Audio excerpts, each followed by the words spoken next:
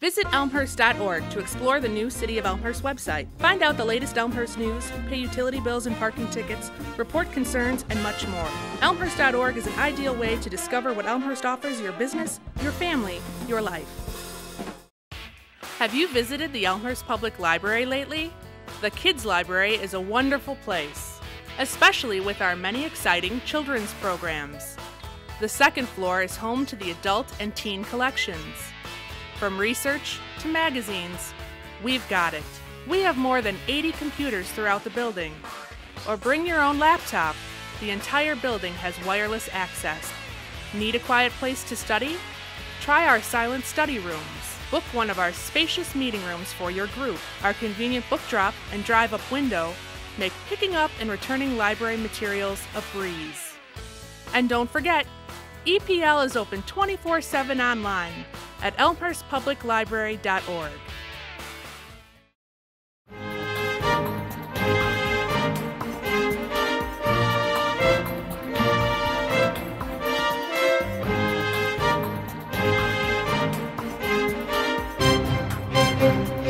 Welcome to Elmhurst Now.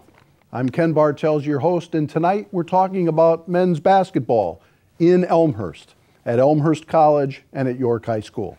And to do that, we have the two head coaches of the two very fine programs, John Baines from Elmhurst College and Vince Doran from the Elmhurst Dukes, the York Dukes of Elmhurst. Gentlemen, welcome to Elmhurst Now, and let's get started with letting our audience know a little bit about the two of you. And Vince, we'll start with you. Where'd you grow up? Where'd you go to high school? And I know you went to Elmhurst College, so how that decision got made. Sure. Thanks for having us, Ken. I grew up in the area, Glendale Heights, just a little north and west of here. Wound up going to Elmhurst College. I met a person named Jim Weitzel who really did a great job recruiting me as a player, and then fell in love with the school. Came there from Driscoll Catholic, and it was a great experience. I developed lifelong relationships and still maintain so many great friends from the college and the people that were involved there, from professors to people that just attended our games. So it was an outstanding experience for me. John, I know you wound up at Illinois Wesleyan. How did that happen? Well, I grew up downstate. I grew up down and went to U High and played down there. So I stayed close to home and had a great time at Illinois Wesleyan. When Mark Scheer was the coach at Elmhurst, he called me up about when I was 23 years old, and I was totally unqualified for the position, but he still brought me up, and so I was at Elmhurst for 10 years as an assistant, so that's how I made my way up. Let's continue down memory lane just for a minute and talk about the respective collegiate careers. I know you, John, at Illinois Wesleyan played on a national championship team. What year was that again? That was 1997, and I was a role player. I had very little to do with it, but I was there in great support. But no, we had a good run there. It was we played in a couple Final Fours, and I had some really good teammates, and I played for a great coach in Denny Bridges at the time, and it really, I think, more than anything, solidified my idea of being a coach, because that was such a great experience for me. You kind of just feel like you want to pass it along to other players. What's a national championship game feel like? Well, it was interesting. We played in the Final Four 2 years in a row. And it's so funny, the first time around, you're nervous, you've never been there, you don't know what to expect. And I really believe, and we got third that year, my sophomore year. My junior year, I feel like you kind of have all the jitters and all that kind of thing behind you, and then you're really focused on winning a basketball game like you should be. But the first time around, it's just really difficult, and so that junior year was really special to me because we really got off the plane with a different mentality than we did the year before. Vince, a little bit different story at Elmhurst. You arrive as a freshman. You start all 4 years. At least for a time, you'd played in more varsity games than any player in Elmhurst history, and your name's all over the record books. But in 1992, you too did something with the NCAA that had never happened at Elmhurst. I can't imagine what it was like to win a national championship. Our highlight was getting into the tournament. We were the first team in the history of the school to make the NCAA tournament. It was so exciting. I still remember it like it was yesterday, remembering, because we were on the bubble to get in. Fortunately got in and won a game and wound up losing the second round down at Wesleyan. So it was a tremendous experience. And again, just something that basketball memory that will stay with me forever. It was neat being the first group to do that. And certainly a lot of people, I think, still remember it. Still have, again, a lot of great friendships from that team, and that was a special moment for us. And you were on the road in that first NCAA game, too. Yeah, we were down at DePaul, down in Indiana, and they had a really nice team and played really well on the road to get a win down there. And then that was on Thursday night. Then we went to Wesleyan on Saturday. It was the last game in Fred Young. So the place was real lively, and unfortunately, it didn't come out our way, but it was still just a tremendous run and a great experience for me, our team. So when your collegiate career was over, what happens then to Vince Doran? Well, I made a very interesting decision. I got into college coaching for my first 2 years, and I worked for Jim Weitzel for one of those years down at Lewis University, which is a Division II school in our area. And I didn't realize how hard coaches work. Jim was a workaholic, very similar to John. They have a lot of the same characteristics, and he was very likable, a great recruiter, and he was like a father to me. So I kind of followed him down there and had a tremendous experience in seeing what coaching was all about and all the time that's put in. Besides just, when you're a player, you kind of feel like, coach is here at practice, but I don't think you really realize. I think Jim really stuck it to me too. I think we worked like 60, 70-hour weeks for, it just seemed like the whole time we were down there. But he definitely taught me how to work and what it was really all about, not just coaching on the floor, but the stuff away. And then on to the high school ranks. Yes, I went to De La Salle Institute on the south side, 35th and Wabash, so we had a little Catholic League experience. Worked with a guy named Tony Rappold, who was all the people that I was an assistant for, I really have the highest respect for, and learned so much from all of them. Went from De La Salle back to where I graduated from, Driscoll Catholic. Coached there for 4 years. I was the head coach at 26, which was very young and a great experience. And then I went to Revis High School for 3 years and learned under Jim Tracy, and then became the head coach at Hinsdale South and now York. John, you mentioned that, quote unquote, at the age of 23, you wind up getting invited to be a Division III top assistant. What'd you think when that phone call came? Well, I actually, to be honest with you, I probably called Mark about 25 times to get that job. But no, I actually took the opposite path of Vince. I was a high school coach for a couple of years right when I got out of Wesleyan and down in Bloomington High School. And I give a lot of credit to a guy like Vince. I know the high school routine where you're teaching all day, and then at the 3 o'clock you have to summon the energy to come back right out to practice and get your guys going again. And to be honest with you, I said, I really like this 3 to 5 time, but the 8 to 3, I could really do the other stuff too. So I got, like I said, I got a little lucky getting that position with Mark, and it was great for me because, like Vince had said with Jim, Mark just said, you're the recruiting coordinator. Go out, get us some guys, and you'll screw up some, but just keep going. And so I just started driving around, and we started trying to get players and got on the court, and it was great. When did you both know, at what point in time, when did you both know you wanted to be coaches?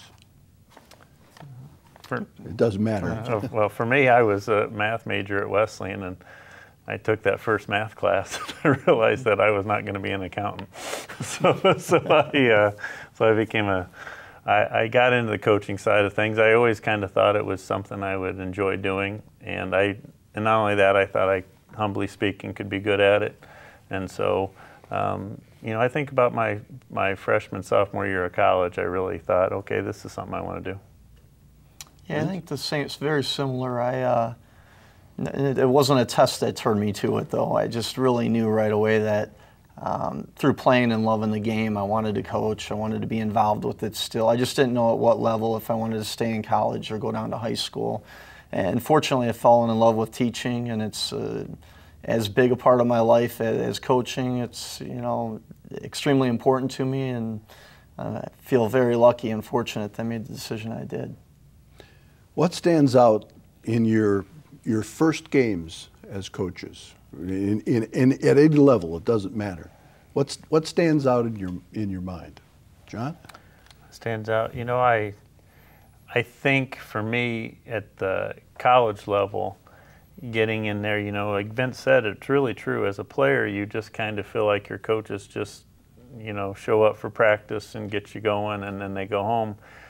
You know, I never realized all the scouting and film work and all the other things that we did to prep a team until I was there. And then when you're actually in there with the players and you're going through all that stuff in live action, your mind just kind of races a little bit, you know. And I think it took me a couple of years to really get to the point where you're coaching in a game and that stuff just comes easily to you.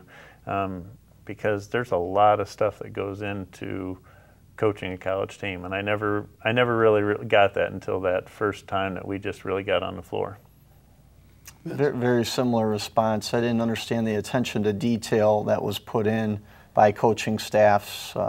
Coach Weitzel was great at, and would drive me crazy that we would watch the same film probably 5 times, and we might show our players that a little segment for about 2 or 3 minutes, but we would spend hour after hour, and you never really realize the detail until you go through it and experience it at that level.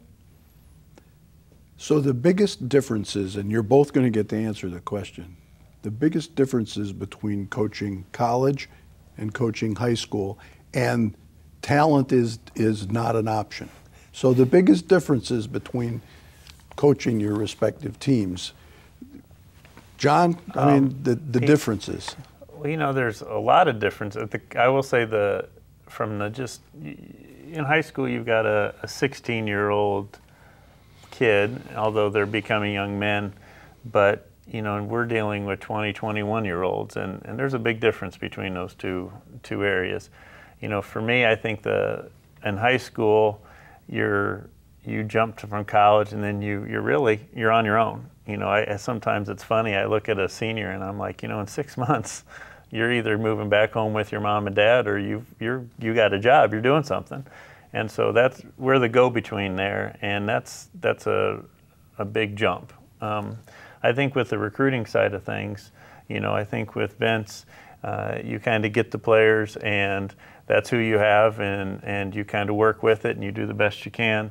Recruiting, you know, is a whole different ball game. We pick the players that we get, we go after them, and so we have a completely different relationship with our players than I think a high school coach does, only because of the recruiting piece. You know, by the time they actually put a uniform on for us, we've met their grandma and grandpa, we've done a home visit, we know their girlfriend, all those things. So, you know, basketball is just a little piece of the whole process for us at that point. Yeah, I think at that college level, you're living the game. You're constantly thinking about a recruit, constantly on the road, maybe taking longer trips. It takes over everything you're doing. At our level, it's a little bit less intensive. It's still very intense, of course, but it's definitely a different level of intensity, I think, from the college game. And the recruiting, like John had mentioned, is just we don't recruit. We coach kids in our district, and whoever we get, that kind of forces us to develop. We change philosophies. I mean, I don't have a set philosophy. I'm not recruiting to a system like John can do. Our system is actually unchanged this year because of our personnel is much different than last year. So I think you have to adapt a little bit more at the high school level because you can't go out and recruit to a system. The two of you have the connection of Elmhurst. Now you're both coaching in Elmhurst. You're a graduate of Elmhurst College. You're the coach at Elmhurst College. You played Elmhurst College. You played Illinois Wesleyan. A slight difference in eras and times, but at the same time, that Elmhurst connection is kind of special. As I teased both of you before we went on air, John's wearing blue now, where he grew up with Illinois Wesleyan green, and now you're wearing green. You grew up on the Elmhurst College blue. Did the two of you keep apprised of one another's efforts? Oh yeah, Vince is, and I'm not just saying this because he's sitting next to me, really one of the best coaches in the area, at the Chicagoland area. I always love watching his teams play. They're great defensively. They play really hard. And, the thing, the high school level, sometimes your talent dictates your wins and losses. And like Vince said, it's just who's in your district at the time. You just have to you can do some of your best coaching jobs and actually have a worse record than some other years, and I think Vince has always had good teams, and I think, that can show. But I never realized how much people hated Wesleyan until I actually came to Elmhurst, and then, and so now I know, and actually now I've kind of flipped it, so I'm kind of on that side now too, so but it was interesting too. I'm like, why does everybody hate me so much when I got here? And I got to keep the alums happy now, though. Well, hate's a strong word. Probably an incredible amount of envy, I suspect, is the real case. It's been fun to watch what John's done in such a quick time. I know he was at Elmhurst for a number of years as an assistant. It's been so great as an alum to see him come back, be over 500 last year already. It's exciting to watch, and I know that he's building, and the recruits that he's brought in. I really feel like not only are they heading in the right direction, but they're on the verge of doing something special. It's going to be fun to watch. What kind of challenges are presented and I'll start with you, John, challenges presented in the recruiting of a Division III athlete? Oh, well, Division III, we don't offer the scholarships. And so now there's high school basketball, there's AAU club basketball. These players are playing year-round, and mom and dad, the first thing that they're thinking in their minds is, where are we going to get that scholarship? And so you have to have a thick skin, I think, as a Division III coach, and you have to have a man with no pride has nothing to lose. You just have to kind of go in and say, we're a great school, you're a good student. If you don't get that scholarship like you're hoping to, maybe Elmhurst is a place for you. And that takes a little bit of humbleness just to say we might not be your first choice right off the bat. But as the recruiting process goes, I think they get to see the things Elmhurst has to offer, our coaching staff and the players we have, and it's a really high level of basketball at Division III. I think they see that, and then as the process goes along, that's when they can come. As a solid high school athlete, you were recruited and went to a Division III school. How did that decision process happen for you?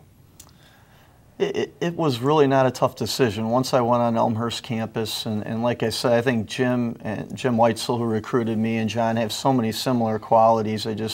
Right away, the basketball was a no-brainer for me. And then once I set foot on the campus, seeing how beautiful it was, how nice the people were, I didn't want to go that far away from my mom, to be honest with you. And it was close to home. I had the benefits of being able to go home, and I stayed on campus, and it was the greatest experience that I kind of lucked into. I mean, I didn't really know what I was getting into, but boy, I couldn't have made a better decision, and I'm so happy that I did. I had a tremendous experience and received a great education. We're going to go to break in just a minute, but want to reflect a little bit on a national championship in your pedigree, Hall of Fame career at Elmhurst College, and now great success on the court for both of your programs. It has to be a wonderful feeling to have that kind of pedigree and success in both of your backgrounds. Any one come to mind that you would simply say the biggest coaching influence? Oh, you know, I've had 3 coaches, I guess, in my life, really. And my high school coach, Cal Hubbard at U-High, is a Hall of Fame high school coach. And Coach Bridges at Wesleyan won over 700 games. And Mark Shear really taught me everything I needed about the college game. I was really fortunate. I really had 3 really, you know, Mark is the all-time winningest coach in Elmhurst history. So I had 3 guys that really, for me, developed me as a coach. And I laugh sometimes because I still say things that my high school coach and Coach Bridges 20 years later, I'm like, where did that come from? You know, but it still pops out every now and then. Yeah. Vince? Very similar. Again, Jim Weitzel was a tremendous influence. Scott Trost, who's now the head coach down at Lewis University, had a tremendous impact on my coaching career. And Jim Tracy, I spent a number of years with him at Revis, Hall of Fame IBCA coach that I learned quite a bit from. And again, the difference in the level from college to high school, I think Jim taught me so much about the high school game, and Scott and Jim more about the college game. So.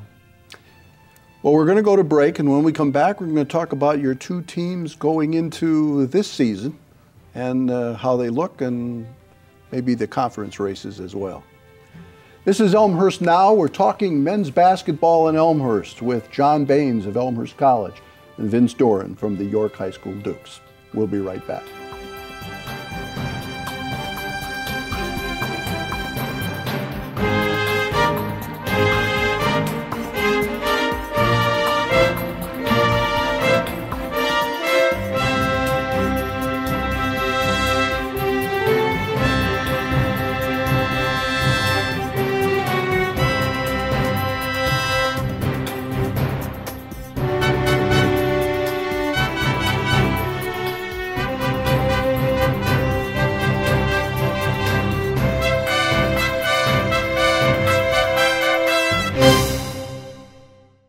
The Elmhurst Historical Museum, located in downtown Elmhurst, is proud to present award-winning exhibits for visitors of all ages.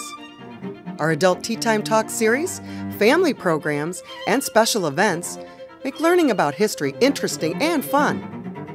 Admission is free, and on-site parking is available. Visit the Elmhurst Historical Museum soon. Call us today, or go to our website for the latest program details.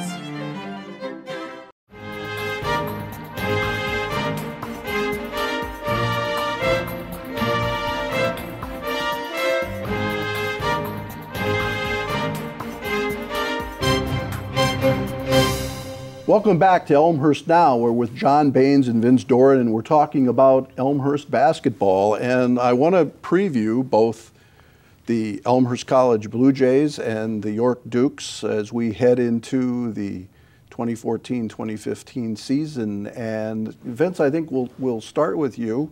You mentioned in the first half of the program that as a high school coach, you quote unquote have to adapt and don't necessarily have a strict philosophy. You've had wild success your first 2 years at York. What's this year look like for you? We've had a lot of really good players over the last 2 years, and that certainly helps, as John could attest to, or any coach will tell you. So it's been wonderful to coach over there. I think this year we're going to have many new faces. We lost 10 seniors from last year's team that finished 25-6. We tied a school record for number of wins in a season. Again, great group of kids to coach, but a lot of new faces. We have 4 seniors returning. Javon Thomas will certainly be, I don't think it's any secret, our best player, very talented player. And then around him we have 2 really great leaders, Joe Perotti, Luke Liebert, who will play quite a few minutes for us this year, and great kids. And then Clayton Lyons is a senior that will return for us, and certainly looking forward to him contributing as well. But a slew of juniors. Our juniors, as sophomores, won the conference.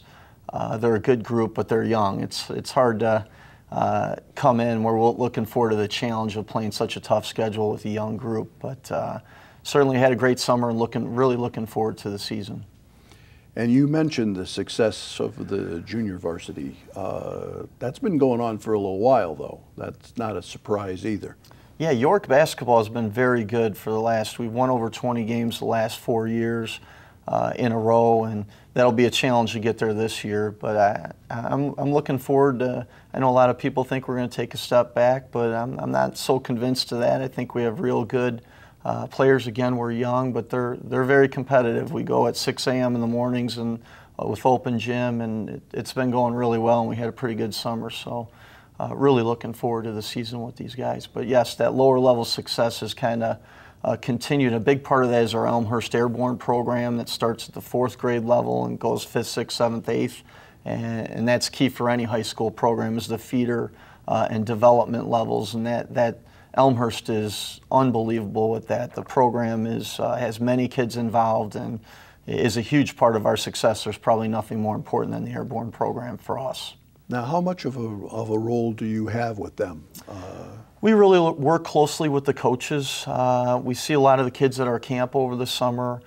We will go out and watch games. They play most of their home games at York. And our 7th and 8th grade groups that we have coming it's hard to get so excited about them, but the talent right now and the talent at those 2 particular levels are tremendous. And York basketball, again, we're going to be young this year, but the future, and we have good young players in the program right now, the future looks very bright. The Western Suburban Conference Silver, right? Yes. Okay. Number one, who's in it? And then how does it look? Well, it's one of the better leagues in the Chicagoland area. I think this year the favorite will be Hinsdale Central. Who else is in it? Lyons Township, Oak Park are always good. Downers North.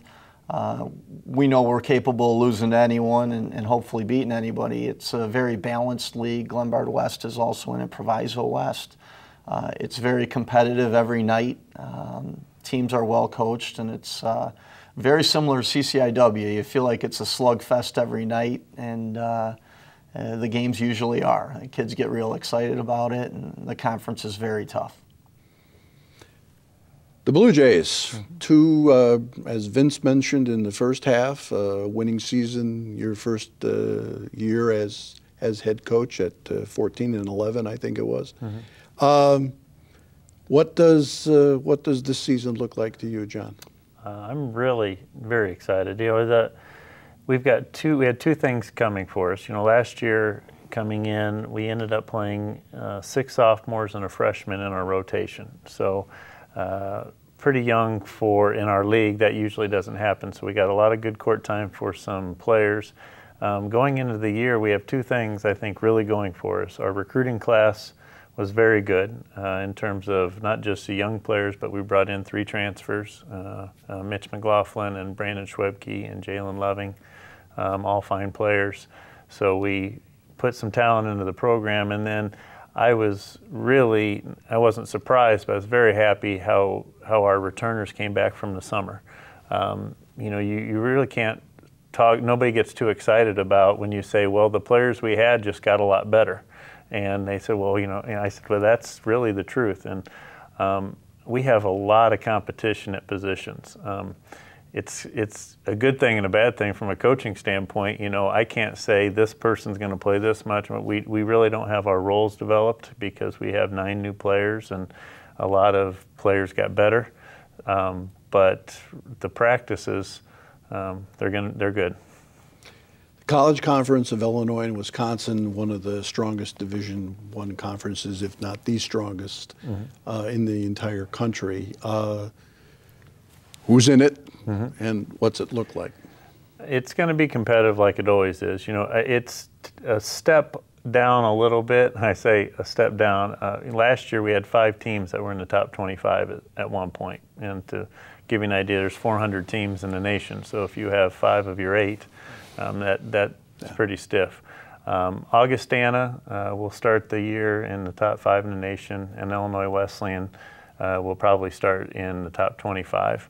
I think after that, it's really kind of wide open. Wheaton, I think, will be good again, but they lost an All-American. Carthage and North Central had a lot of graduation. and Milliken and North Park were towards the bottom of our league last year, but they're both teams that I laugh, they come into the league 9-2, 10-1, and then they start league play, so it'll be, I think for us, I think a good jump for us would be getting into that top half of the league, and I think we can do that. Not directly germane to Elmhurst basketball, but Carroll College, Waukesha, Wisconsin, is coming back. They are. Not this season. No, 2016. Okay. So they'll be coming back, which it'll be interesting when they come back. We've always played our league January and February. Now with 9 teams in the league, that pushes some games before Christmas.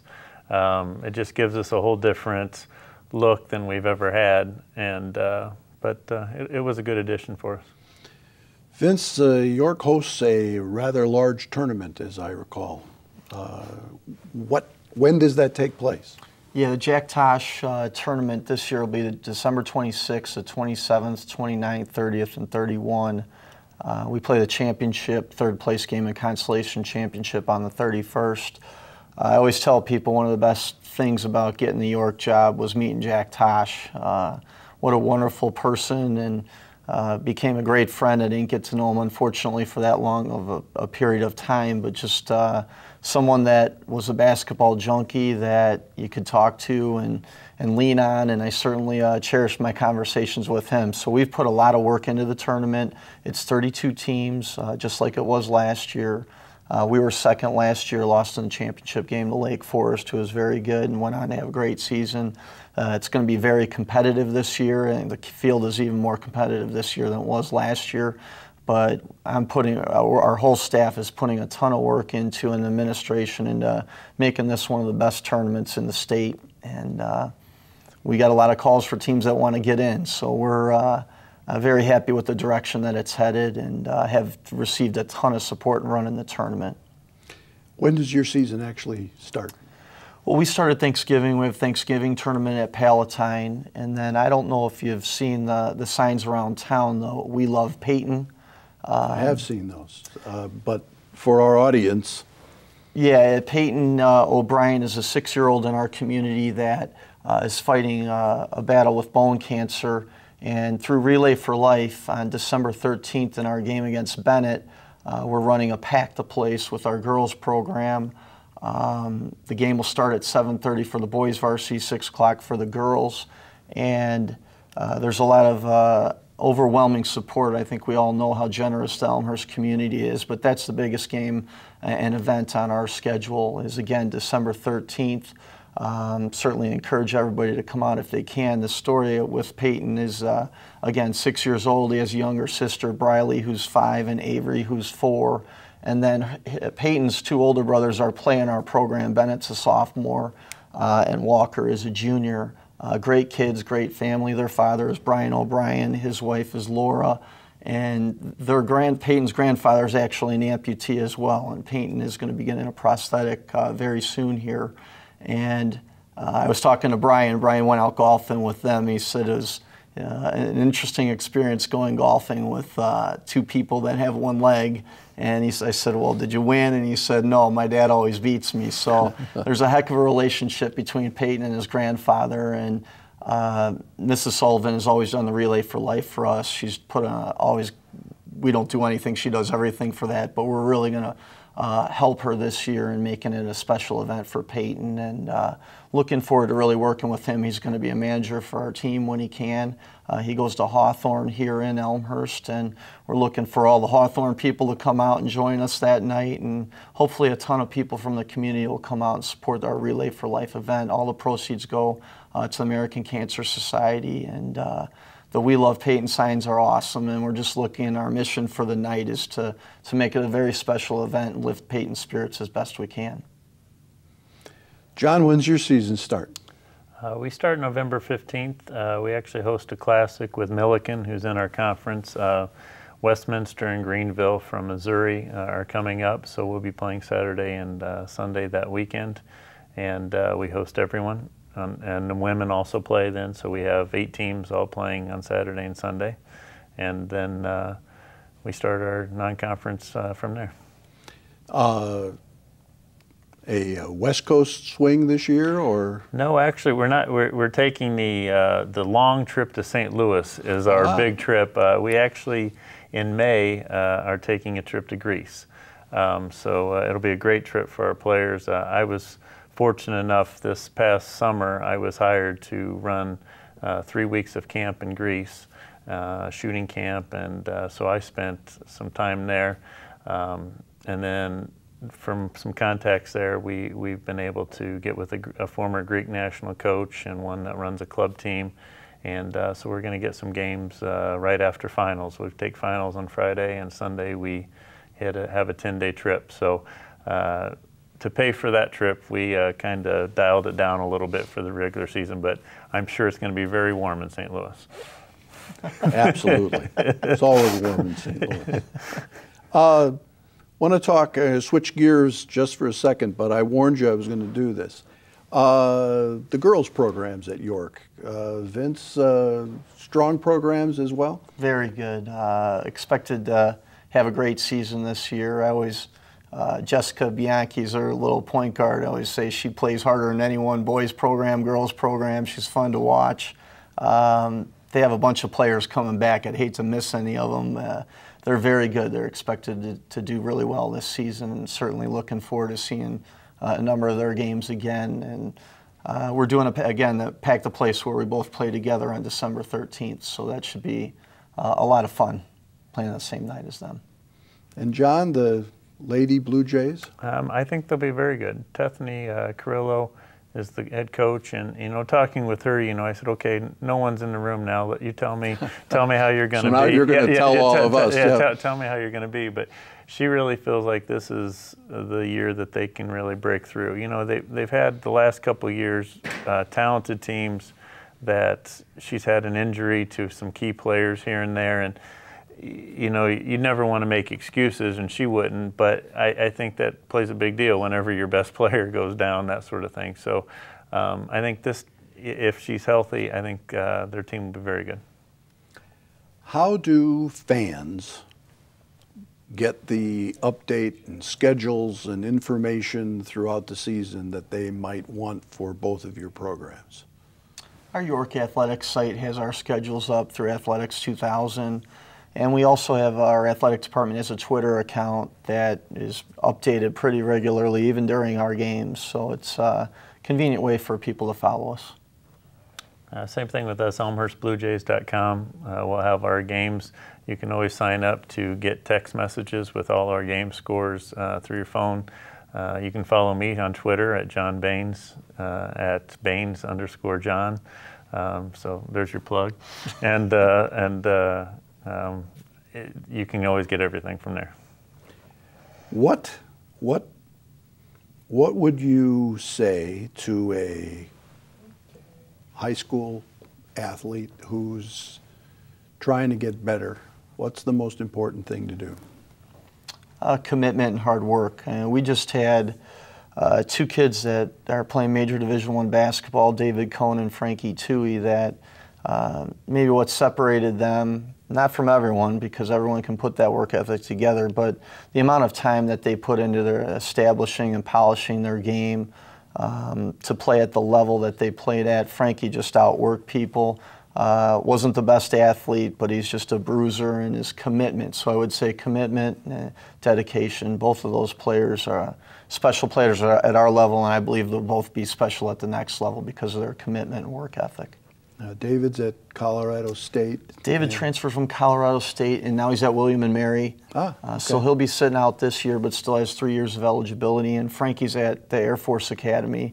It certainly takes a special person to go to the academy. He considered all of them and wound up, he's very happy about his decision.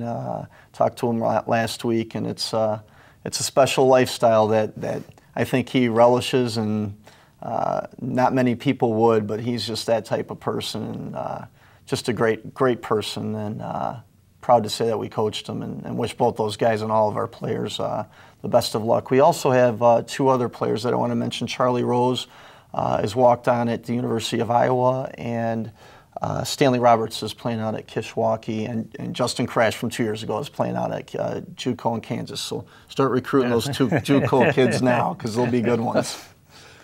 What do you tell your young players? What do they have to do to get better? You know, I always feel like whenever guys come from high school, they always feel like, okay, well, I'm 18, I'm 19 years old, and now I'm done getting better. I'm done learning. You know, and I think you can change your game. You know, I've seen so many freshmen that come in and their game is completely different than when as a junior than they were as a freshman.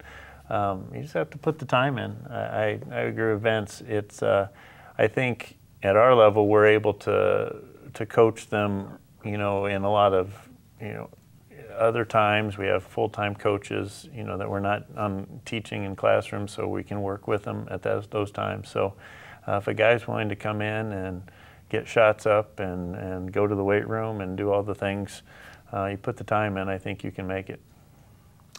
Well, 2 successful coaches, 2 successful programs, both in the same town. So if you're watching this program, my advice to the basketball fan is get out to both.